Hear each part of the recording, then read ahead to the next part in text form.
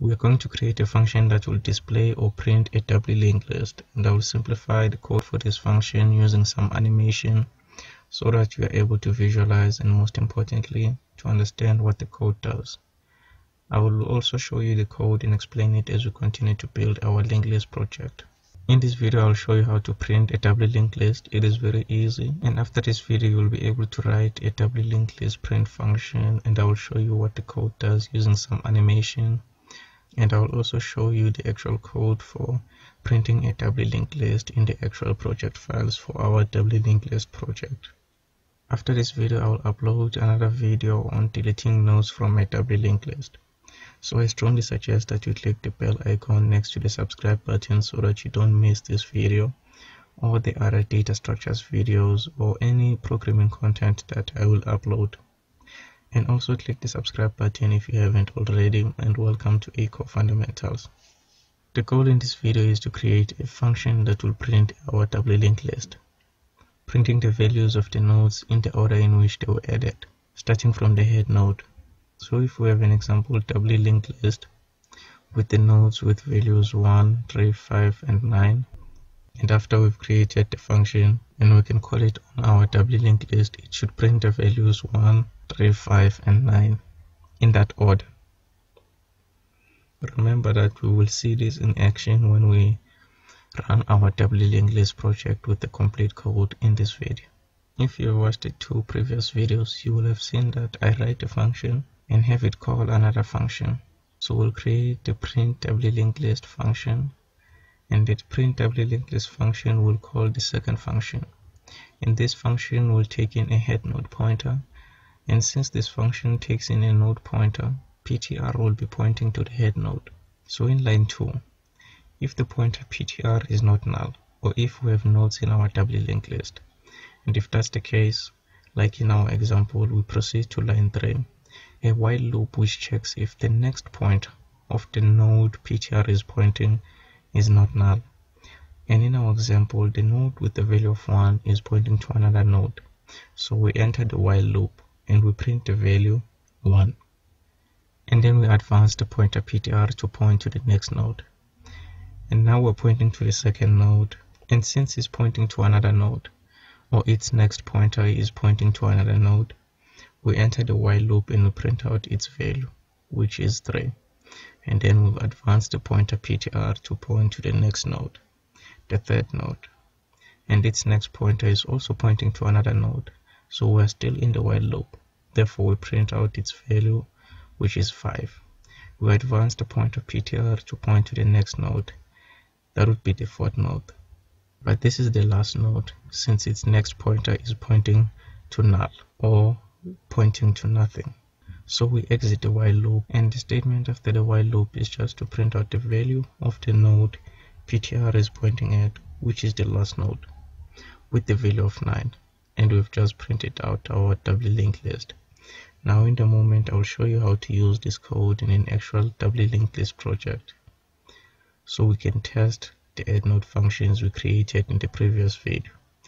And now let's move on to the project file so we can run our program. So in the project files, we need to go to the header file where we will define the function prototypes for the print doubly linked list function. This function will print our doubly linked list, and it's a void function, so we'll call it print doubly linked list, and it doesn't take any parameters.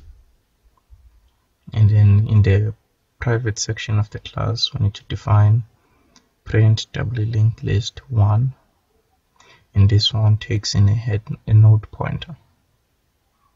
And that's it for the header file. So going on to the doublylinks.ccp file, we will define these two functions. So the first one is the doubly linked list. So the first one is the doubly linked list print function, or print doubly linked list. This one will only call the second function, which is print doubly linked list 1, passing in the head node as argument. Now let's actually define the print doubly linked list 1 function. It's also a void function, and it takes in a node pointer.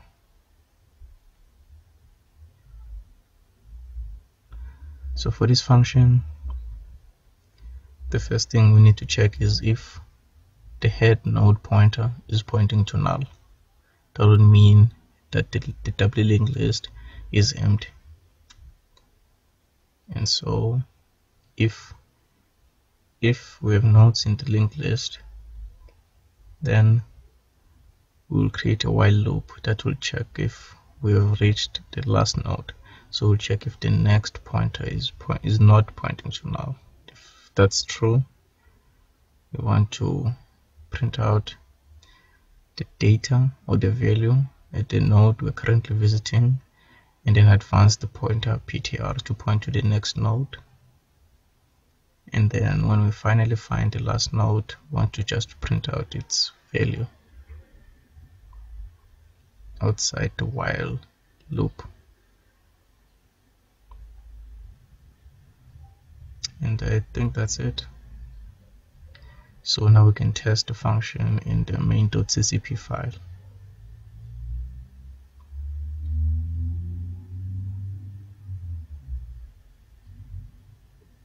So we're just gonna see out the statement says printing. That should have been a doubly linked list.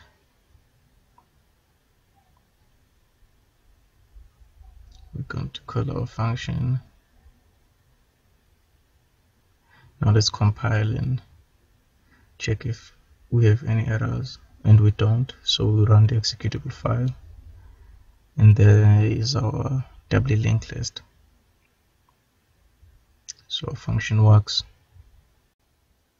And now that we have a way to see our doubly linked list, we can move on to discussing deleting nodes from a doubly linked list. And I'll be discussing the delete node functions so that we can remove nodes from a doubly linked list. And please take only just 10 seconds to click the subscribe button, because it helps me to grow this channel. And while you're there, just turn on notifications so you don't miss any videos that might help you in the near future. And leave a like down below and share this video if you found it helpful and interesting. Thank you for staying with me until now. You can support me by checking out my Patreon page. I'll leave the link in the description. And welcome to ACoreFundamentals.